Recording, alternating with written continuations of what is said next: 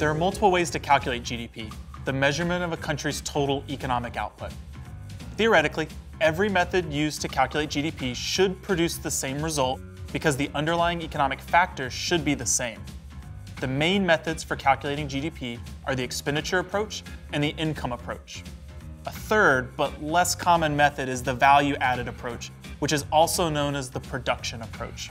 The expenditure approach sums up the total value of all final goods and services produced, and the income approach adds up all the income earned in the economy. All three approaches should, in theory, add up to the same GDP because they are all measuring money flowing through the same economy. However, in practice, these measures may vary. There are all notably complex measures because of the methods by which they aggregate so many different sectors and types of economic activity. Therefore, it can be useful to compare the figures resulting from the three approaches, and large disparities between them can act as signs of errors or omissions in the data gathering process. GDP is a measure of economic activity only. Other markers of the health of an economy, such as income inequality, productivity, and other factors, are excluded from the calculations. GDP is a measure of economic activity over a set period.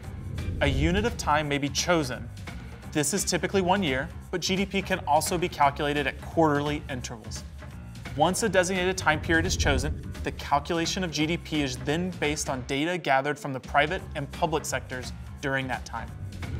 GDP can then provide a snapshot of the economic activity in that specific time period.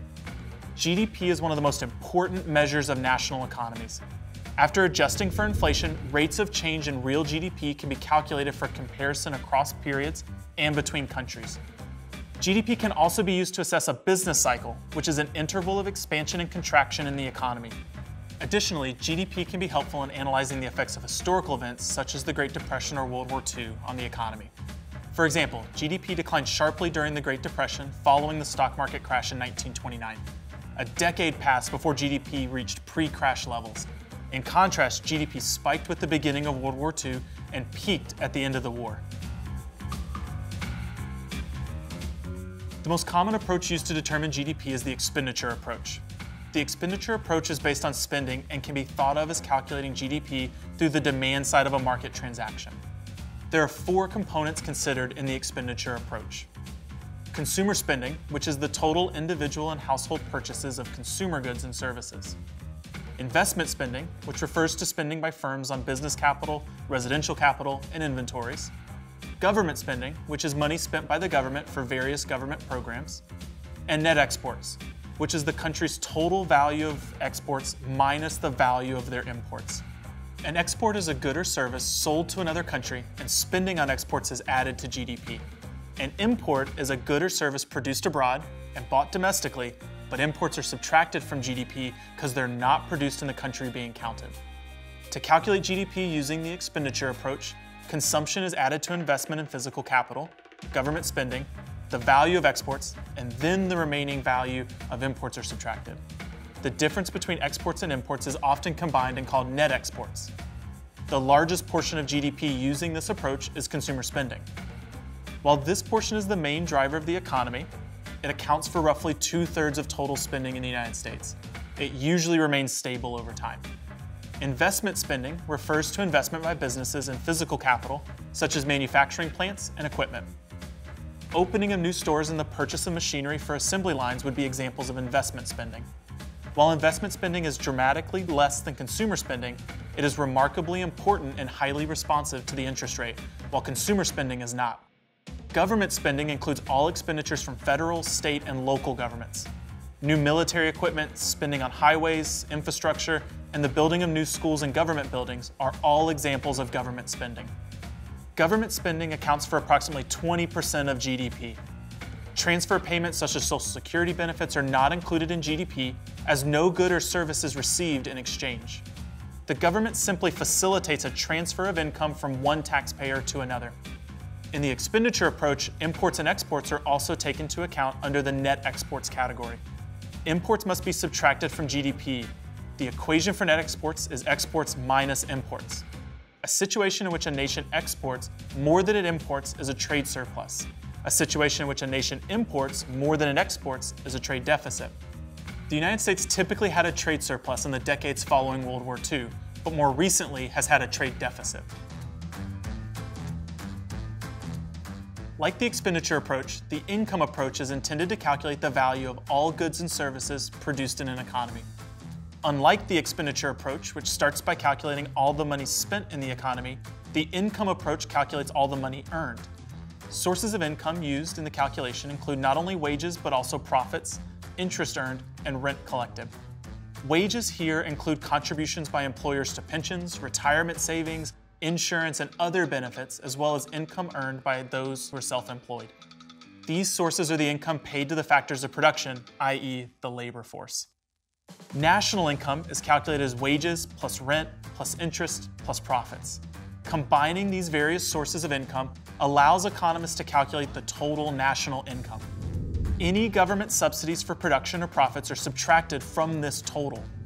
To calculate overall GDP, the total national income is adjusted to include sales taxes paid, depreciation of purchased goods, and a factor called net foreign factor income, NFFI. NFFI is the difference between the amount that a country's citizens earn outside the country, the gross national product, and income earned by foreigners within the same country's borders. For example, US citizens' income abroad minus income earned by foreign citizens within the US borders. The equation to calculate GDP using the income approach is total national income plus sales tax plus depreciation plus net foreign factor income minus government subsidies. This sounds complicated, but the equation for net foreign factor income is simply GNP minus GDP. Net foreign factor income is usually significant in cases when a smaller country has a relatively large amount of foreign investment within its borders because there are few citizens who work outside the country compared to foreigners who earn within the country. Conceptually, calculating GDP using the income approach will return the same result as the expenditure approach because all value produced must be accounted for by a claim someone has to that value. The two values calculated from the income and expenditure approaches differ in practice only because of measurement errors. The value-added approach is also known as the production approach and measures GDP from the supply side of the market. It adds up all the final output of goods and services, then subtracts the total of intermediate goods. The categories of goods produced and measured in this approach are durable goods, non-durable goods, services, structures, and changes in inventory. Durable goods are long-lasting products such as vehicles and appliances. Non-durable goods, in contrast, are products that have a short lifespan, such as food, clothes, and consumer goods such as toothpaste and laundry detergent. When economists use the value-added approach, they estimate the gross value of domestic output by adding the value of all goods and services produced within the country's borders, whether the goods or services are intermediate or not. Then, the cost of the intermediate goods used to produce the final goods and services are deducted from the final value to obtain the net value of domestic output. Using the value-added approach to measure the contribution that an automobile produced in the United States makes to GDP, first, sum the cost of each intermediate step in the production process. For instance, add the cost of the tires and the battery produced and delivered by outside suppliers to the overall value of the car as it's assembled. Once the manufacturing process is complete, subtract the value added at each intermediate step from the final retail sales price of the car. Subtracting the value added at each step of the manufacturing process avoids double counting and overstating the car's contribution to GDP. Calculating GDP using the value-added approach requires the careful tracking of supply chains and manufacturing processes to ensure that goods and services in the economy are not accounted for twice.